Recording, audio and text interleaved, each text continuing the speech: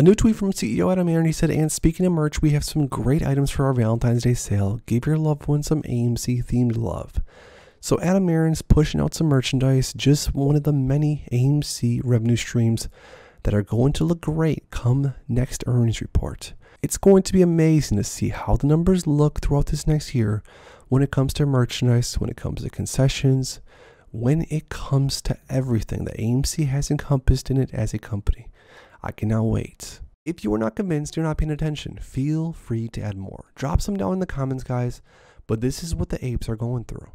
Apes are just lucky guessers. We've talked about all this before it's happened, which is crazy.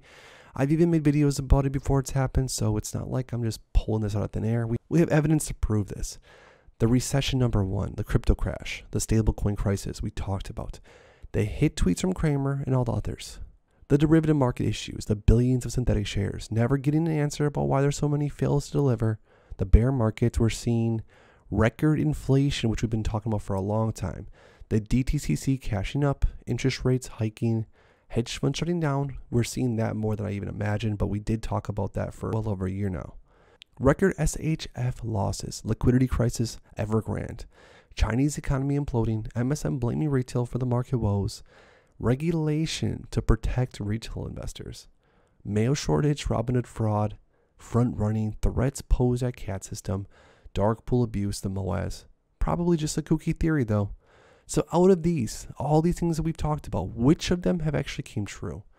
Basically all of them, besides the MOAS. Has not happened yet. The mother of all short squeeze could be right around the corner though. But either way, no one can argue that we did not talk about this stuff because we did. We have DD, and if you've been here for a while, you know exactly what I'm talking about.